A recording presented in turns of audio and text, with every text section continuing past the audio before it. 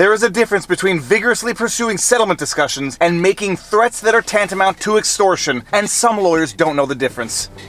Oh my God!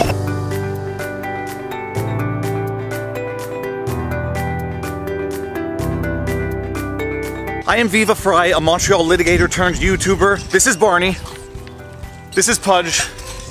And today we are breaking down the charges that have been issued against Michael Avenatti for bank and wire fraud and extortion. For those of you who don't know, Michael Avenatti was arrested on two sets of charges. One was wire fraud and bank fraud. The other was intent to commit extortion. For the purposes of this law vlog, I'm not going to talk about the wire fraud and the bank fraud except to say that the allegations apparently stem from misappropriation of client settlement funds in the order of $1.5 million. That is to say, settlement funds that Avenatti received for his client and never remitted to his client. The charges that are interesting for the purposes of this law vlog are extortion and intent to commit extortion relating to Avenatti's dealings with Nike and Nike's lawyers. Apparently Avenatti was representing a client who was alleging misconduct on behalf of Nike employees, the same type of charges that were laid against Adidas for apparently bribing university or college sports teams or athletes or whatever. I don't know the details to it, but it doesn't really matter because what we're talking about today for this law vlog is when vigorous settlement discussions become criminal extortion.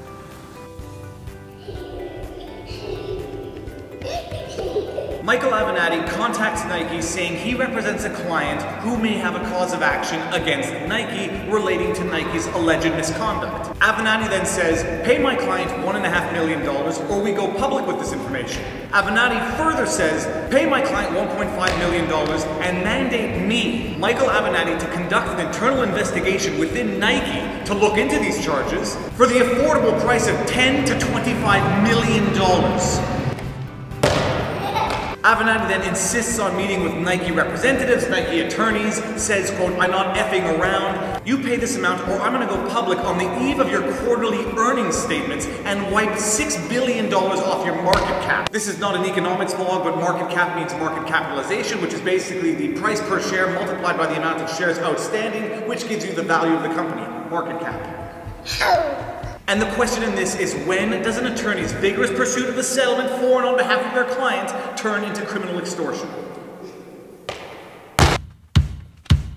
Let me preface this first by saying that nothing in this video constitutes legal advice. This is for entertainment and educational purposes only. This is not a legal opinion. If you need a legal opinion, go to a lawyer.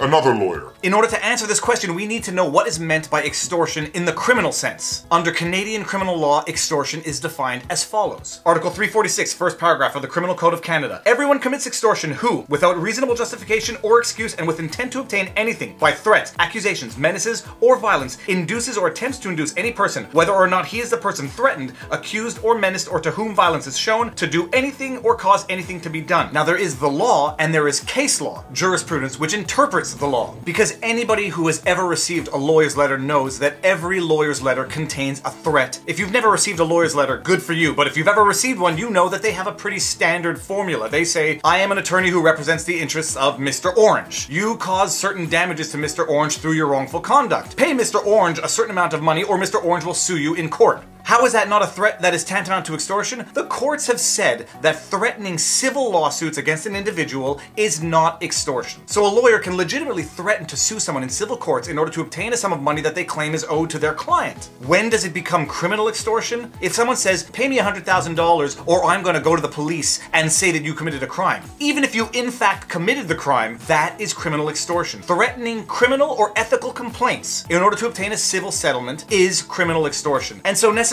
you have the two ends of the spectrum. Totally permissible is, you owe my client money, pay my client the money or we will see you in court. The other totally unacceptable end of the spectrum, you owe my client money, pay my client the money or we're gonna file a criminal complaint against you. And then everything in between is up for the courts to interpret on a case-by-case basis. Where did Avenatti go wrong with all of this? As far as I'm concerned, he went wrong and very clearly wrong in two places. The first of which is, he was no longer negotiating a payment only for and on behalf of his client. Avenatti did not only say, you wronged my client, pay my client $1.5 million or we're gonna sue you. Avenatti said, you wronged my client, pay my client $1.5 million, and by the way, mandate me to conduct an internal investigation within Nike for a price of $10 to $25 million, or I go public with this information. Avenatti was not just negotiating a settlement for his client, he was negotiating a payday for himself using his client as the pretext. But the most egregious way in which Avenatti went wrong was in threatening to go forward with criminal allegations in the absence of a civil settlement.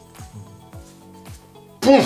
You can't do that. In the back and forth between Avenatti and Nike and the lawyers, he says, I'm not messing around, settle with me, or I'm gonna hold a press conference and blow the lid off all of this and wipe $6 billion off your market cap. And then Avenatti takes to Twitter with the following tweet. Tomorrow at 11 a.m. ET, we will be holding a press conference to disclose major high school college basketball scandal perpetrated by Nike that we have uncovered. The criminal conduct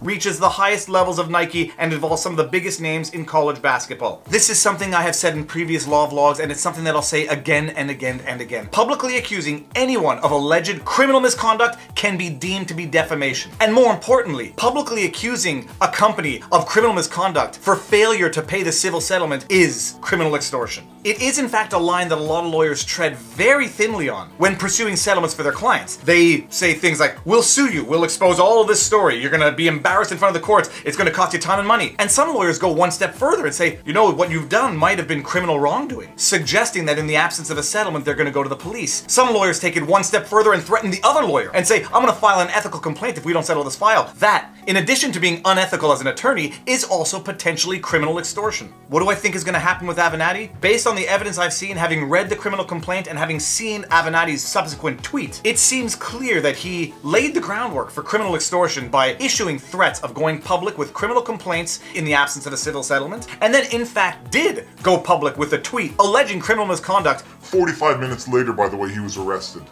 And another thing, like, share, subscribe, hit the notification bell. I don't know if you noticed, but membership status has been enabled on my channel. Right next to the subscribe button, you see a join button. $5 a month, you can become a member and get perks and whatever, but mostly you would just do it if you like my content and want to help me continue to be able to do what I love. Back to the law vlog. Avenatti laid the groundwork for his scheme, and he followed through with it when, in the absence of a civil settlement, he took to Twitter with allegations of criminal misconduct. And the ultimate takeaway from all of this, if you are a responsible, respectable attorney, you do not take business to Twitter.